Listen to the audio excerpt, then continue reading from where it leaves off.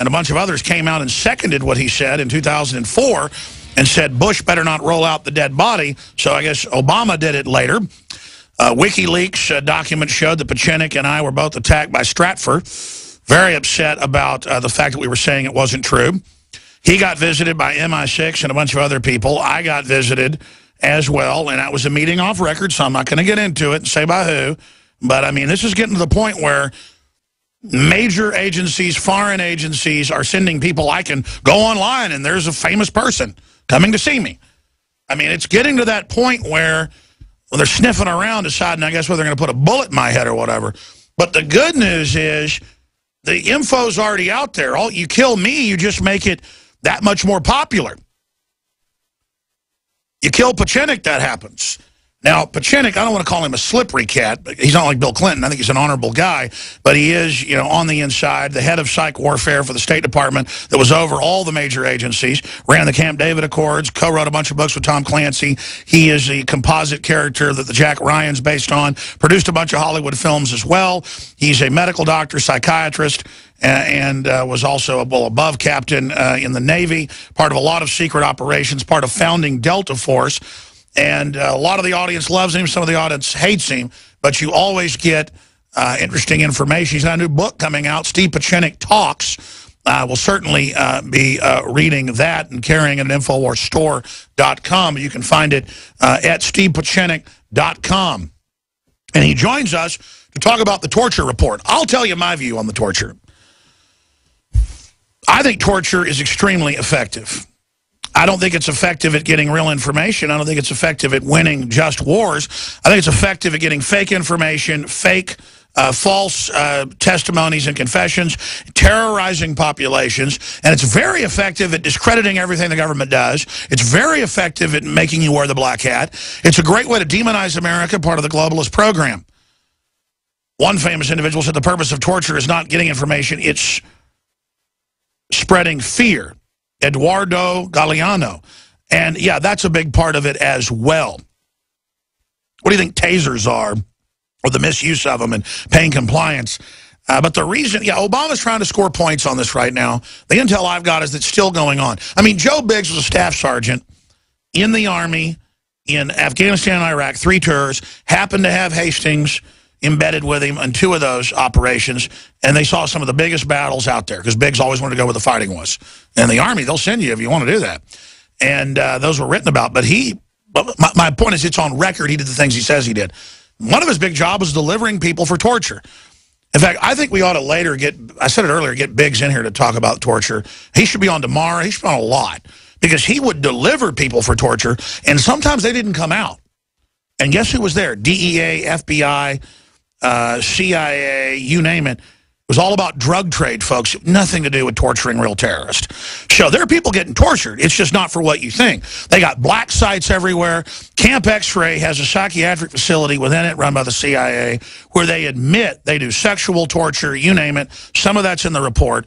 It's testing torture. It's a laboratory, but not with white lab mice. It's with 14-year-olds, 16-year-olds, you name it, who 8 years later get deployed as the heads of ISIS.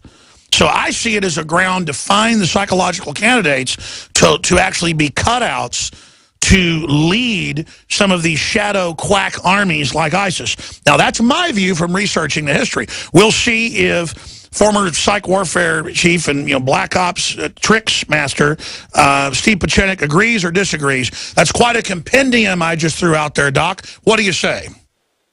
What I say is, as usual, you're my buddy, you're my friend, and I think you're not wrong, but let me amplify the whole issue, why this came out now.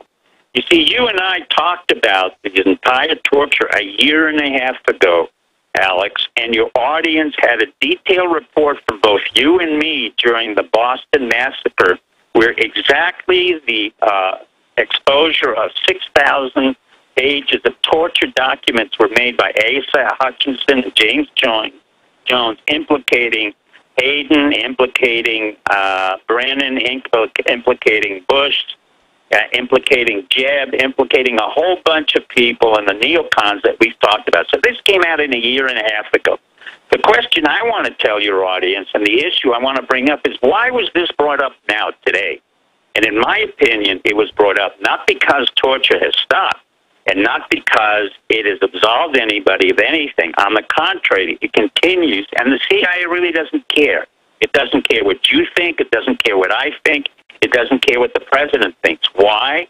Because this exposure by Feinstein is nothing more than an absolution of the Senate Intelligence Committee led by Dianne Feinstein and Jay Rockefeller, both who are leaving. And it's basically an absolution to say, oh, when we didn't know about the torture, but 8 years later we went into detail, and they revealed everything that you and I and the audience knew for 8 years. So it's a giant butt covering. It's a giant butt covering operation. Yes, that's the first part. The second part is the issue that you and I started 13 years ago, and they can't get away from it, and the audience knows this.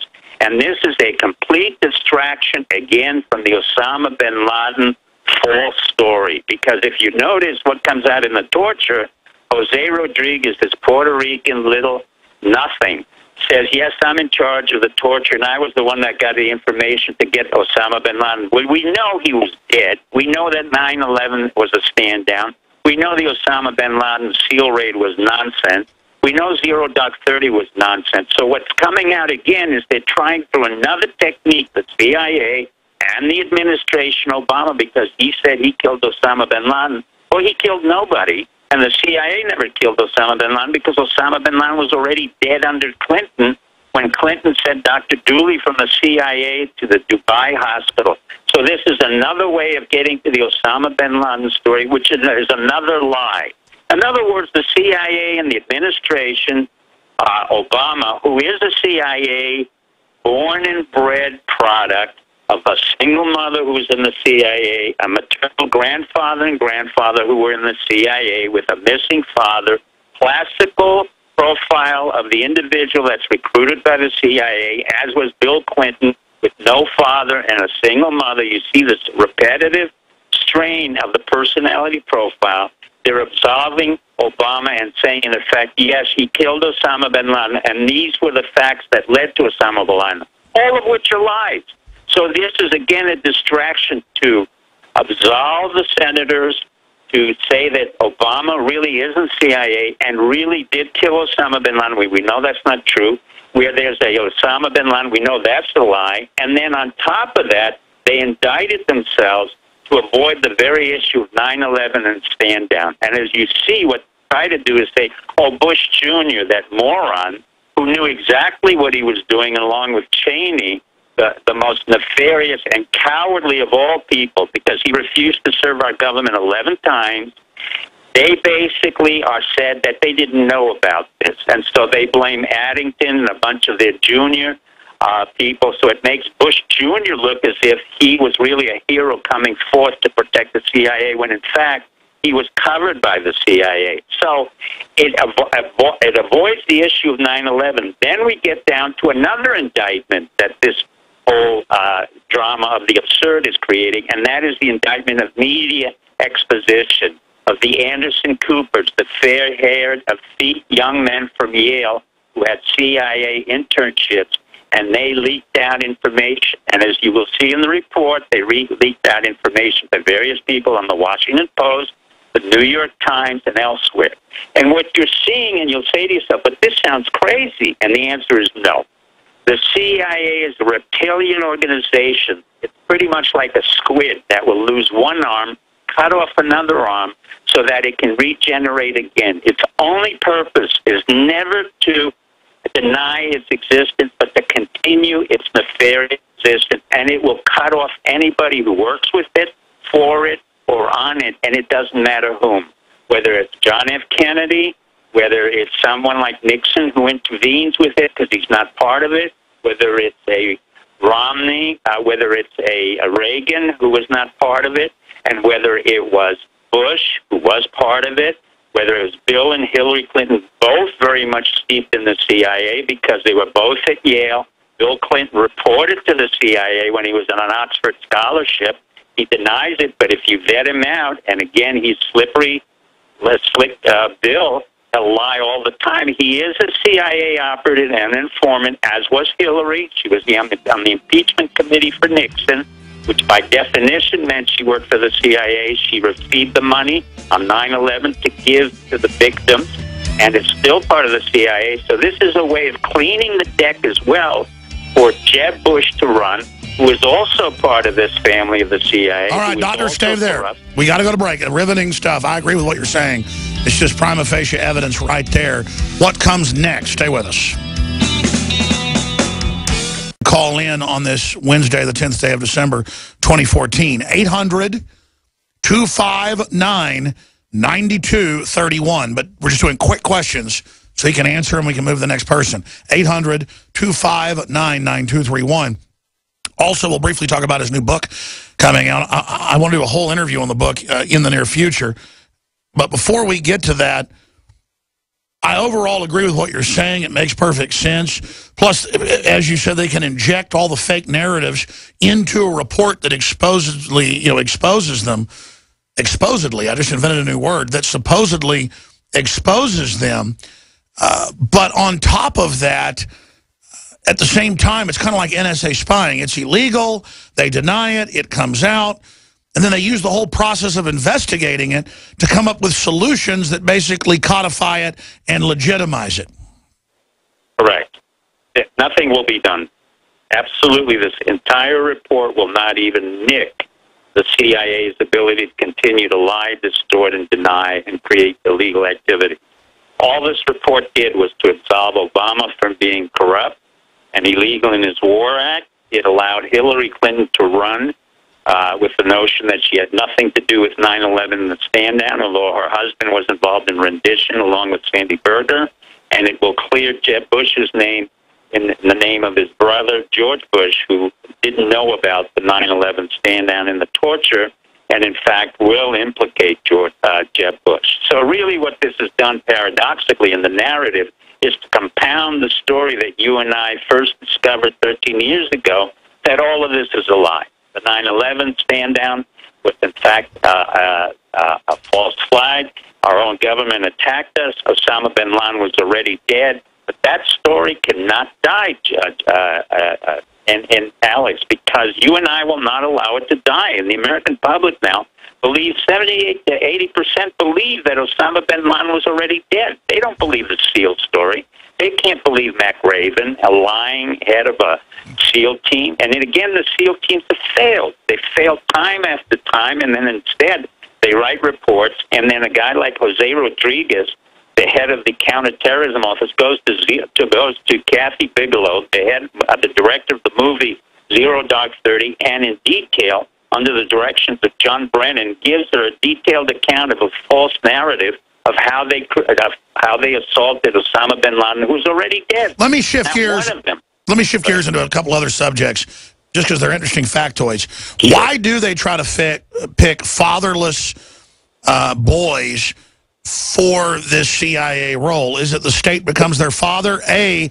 And then B, why don't you ever see the Army in these Navy SEAL type movies where they're these supermen? I mean, the Navy pushing Navy SEALs as God is really starting to get ridiculous. Well, you asked two excellent questions. I'll quickly answer. Number one, the fatherless son is a totally absent son. That they in fact become the surrogate father. They know the son is vulnerable. Both Obama, or Barry Sorrell, and Bill Clinton were involved in sex, drugs, and other activity, so that they could be compromised. What the CIA always looks for is for a man or a woman who can be easily compromised and used at any time and can be indicted or thrown away or neutralized. The second part is the Army is much more sophisticated. Under Dempsey and under various other generals, the special forces and units out of Fort Bragg and elsewhere have been instructed never to speak out. The reason why the SEALs have been a failure is because of Admiral Mueller, whose father was part of a publicity machinery from the William Morris Agency, Admiral McRaven, who was a total disaster and was a loudmouth, as was Stan McChrystal. These were all narcissists. The SEALs were a failure during the Reagan administration. 13 of them died on the way to Grenada when I was involved in that false, attempt to attack Grenada. And they couldn't explain why 13 SEALs drowned on a raft when they were trained to be underwater. So SEALs have always been a secondary quality and a secondary class of gamesmanship. But they've been the first one to run to the movies, run and make movies about themselves, whereas the other units, the Navy, the Army, the Air Force, and other special units that I will not get into, have never been heard about, will never be heard about. And under General Martin Dempsey, they will be under strict commands. The Navy should be reprimanded. The Chief Naval Operations Officer should have demanded... Stay there, Doctor. Stay there. We're going to come back. We'll be right back with more on that. Alex Jones and the GCN Radio Network. Out as quickly as I can through the Alex Jones Show and through other medium, i.e. myself publishing, so that eventually you can read the words that were words of freedom and a call to revolution at a time when we will be shut down by DARPA, CIA, DHS, and any other organization that has really no legitimacy over Well, let's expand on that, because I personally know that there are these bigger financial interests that have installed these politicos to carry this bipartisan treason out. And whereas I do want to see them brought to justice, if they want to be sent to the island of Alba, you know, I mean, a lot of times cornering these people is more dangerous. We need the political system to realize it's pushing us all over the edge of a cliff. It's doing things that are untenable. It's attacking the free market. It's doing things that are totally predatory while trying to stir up a race war as a political distraction for the political class. What about the people in the system who are just, you know, working for $100,000 a year, $60,000 a year at the NSA, you know, in the police departments, who I know are questioning all these things and do realize that what's going on is treason, but are too scared of losing their job? I mean, in the end, it's all going to go down anyways. If we don't say no now, we will lose everything. It was Kennedy that said, to paraphrase him, those that make peaceful you know, revolutions impossible, make violent revolution inevitable.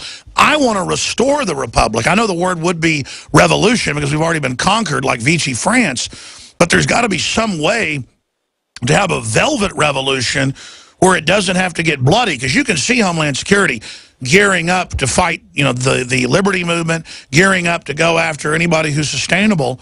But this government's so inept that, I mean, if they actually start a physical civil war, Dr. Pieczenik, from your war fighting and psychological experience, how do you think it's going to go? I don't think it'll go very well for those that actually try to enforce it.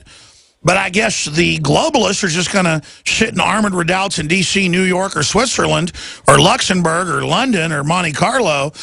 I mean, I think it's when the bankers start realizing we're coming for them. But look at the 36 top bankers dead in 1 year. Look at how many. I mean, there's a lot of secret wars going on, aren't there? Well, there are, but the key element is the very thing that you and I are using now has been the instrument that CIA and DARPA created in '73, the Internet, is the very instrument of destruction for Obama, for Bush, and for Clinton.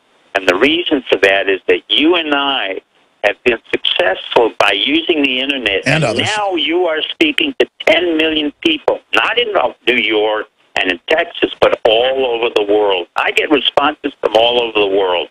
And I say to all of you out there, you young people and older who use the Internet, use that Internet. If you have to block, hack, or however anonymously you may do it, and I repeat it again, however anonymously you may do it, you can come into these systems in the CIA because they're very fragile, State Department, Treasury, the White House, and you can hack your way around that. And believe me, there will be no bloodshed because this government is so incompetent that it has no idea of how many people were in the CDC, namely 16,000 people at $7 billion who did nothing in Ebola. Instead, I had to ask our military and General Dempsey to send 4,000 soldiers of AFRICOM in order to handle Ebola. So the only functional capability we have is really the Army. Let me ask you this point again. It has been compromised by Mueller. It has been compromised by perhaps it can be turned around by Conley, but I don't think so. Obama has been compromised. The White House is compromised.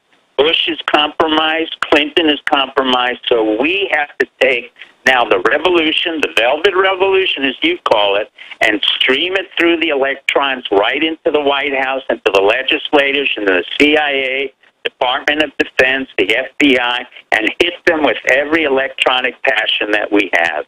And that is our revolution in America. And the world will follow us because you are that voice. They listen to you. Well, that's right. The listeners are and my guests are. I mean, not me so much. But Dr. Pieczenik, briefly, why did they send, when the whole bin Laden announcement got made, I know they sent some agencies over to you. I got some phone calls and then a visit. I mean, what is the point of that? Just pure intimidation? They're afraid. No. Well, I was about to say, they were very nice about it, you know, actually crying uncle, yeah. Well, it's this, Alex. You and I have been together kind of informally for a long time. In the beginning, they tried to intimidate you, and you were kind of a little bit concerned. And then I said, just hold the line. One thing that doesn't work is intimidation of an American, particularly Americans like you and I. You were born here. I have worked in our government and used techniques on behalf of our government to take down the Soviet Union, to bring peace to Cambodia, take down the Khmer Rouge. Now, they know what I'm capable of doing.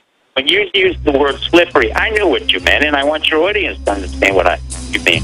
I know exactly how our intelligence community works, but I also know how to take it apart piece by piece without even using a bullet. They know it. They know that I know it. They know that it can be a disaster if I pull my full force and what I need to do without having to do anything. All right, stay there, Dr. Pieczenik. I want to come back and finish up talking about that straight ahead. We'll be right back. Stay with us. And, Doc, I want to, even though you don't want to talk about yourself, I want to get you back in the next month or so, specifically on your book, and we'll talk about that once the show ends coming up. But right now, let's go to Mike in Wyoming. Thanks for holding. You're on the air. Hi, Dr. Pieczenik. You being an expert in psychological warfare, I was wondering if you could comment on a story that's on the front page of InfoWars' website, which is about these low-flying Apache helicopters and messages being sent out to local citizens on their cell phones. That's right. The stories on drudgereport.com from Infowars.com. Thousands of cell phone users receive government emergency alert. Kentucky residents told to prepare for action. We're seeing the massive buildup for domestic takeover. What's happening, Doc?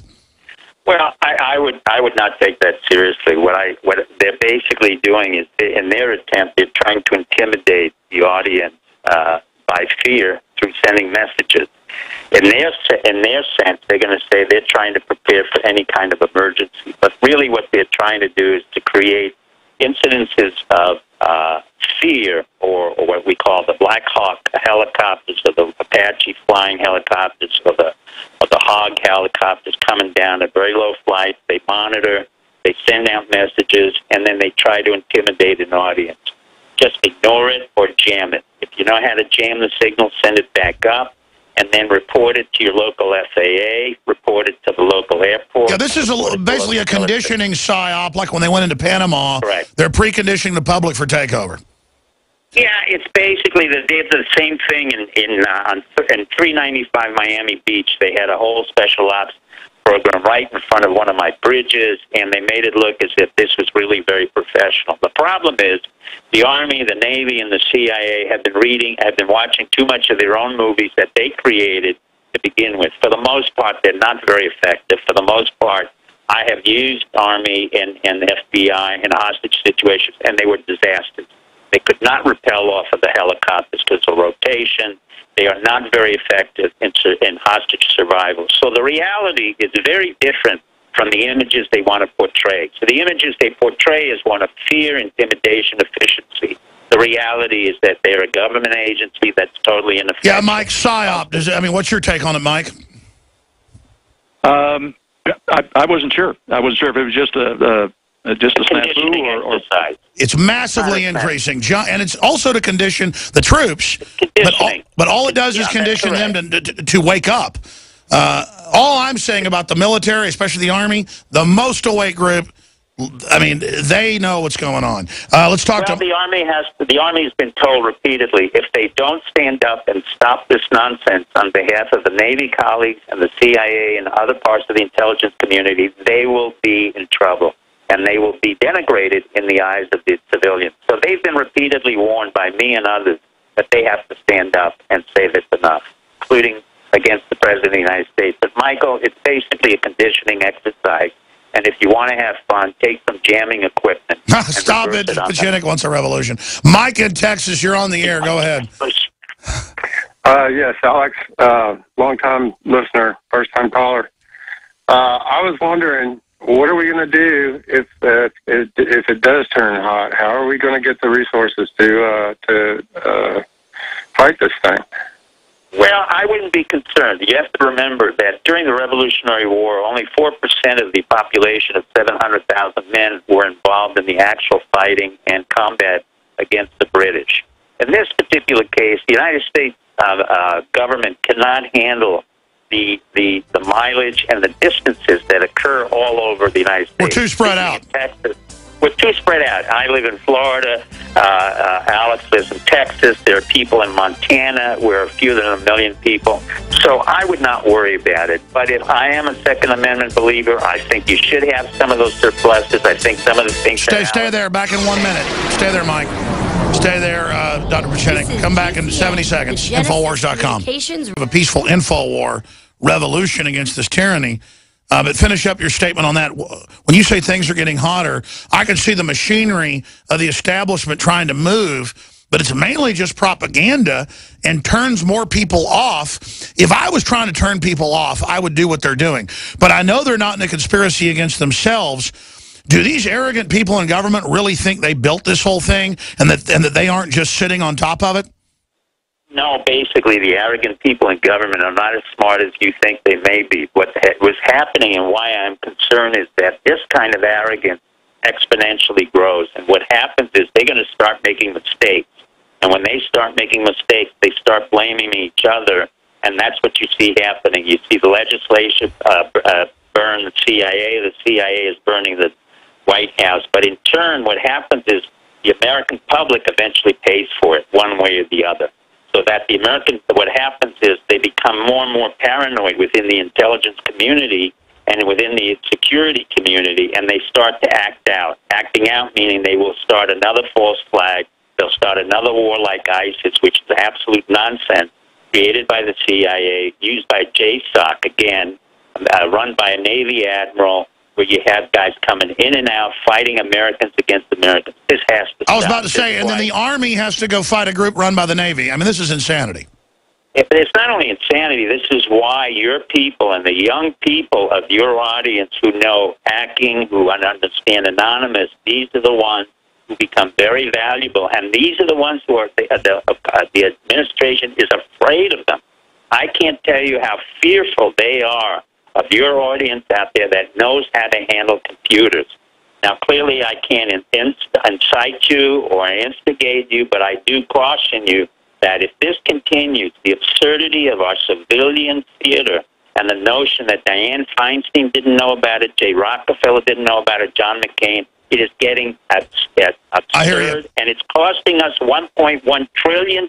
Let's get a few, I agree, a few final quick little questions. The establishment's gone crazy. Bill, you're on the air from Wisconsin. Quick question, please. Yeah, thanks, Alex. Dr. Pieczenik, I agree with 99% of what you have to say, but, you know, you seem to whitewash Herbert Walker Bush, and I just can't stomach that. I'm not one of the young folks. I won't whitewash him. What I said is his only contribution was to help in the takedown of the Soviet Union Cambodia Peace Conference. The rest, I do not whitewash.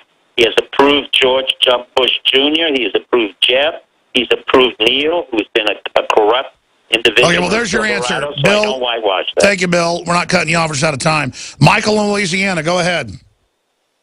Yes, gentlemen.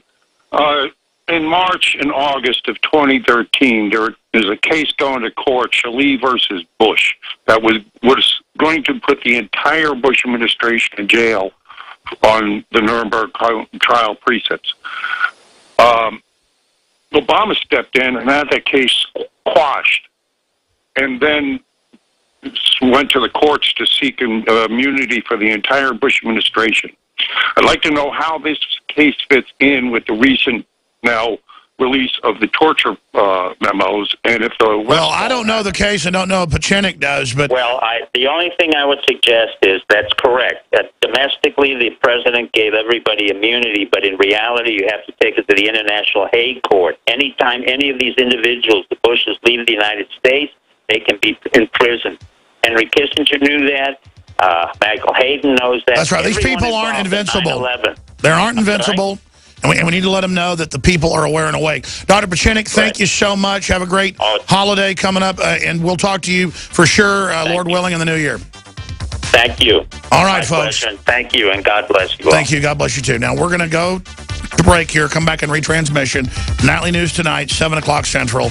Pray for liberty, pray for freedom, pray for the First Amendment. We've had an amazing year here at Supernet. Buying up loads of ammo. At the same time,